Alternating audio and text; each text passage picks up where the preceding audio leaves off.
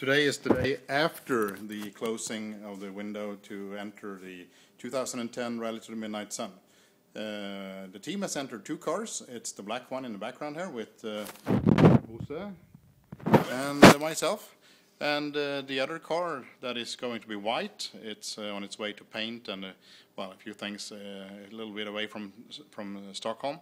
It's going to be driven by Vladimir Antonov and Denis Giardouet from France. What have we done today? We have, as you've seen on a movie before, put pistons in one of the engines.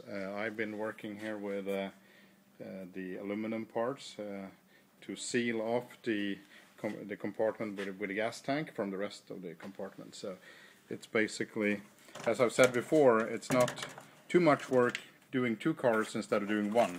So for example here, I've done two of these dividers here with the rubber seal on top.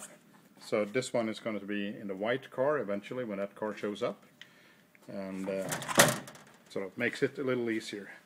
We'll see if this works or if it seals.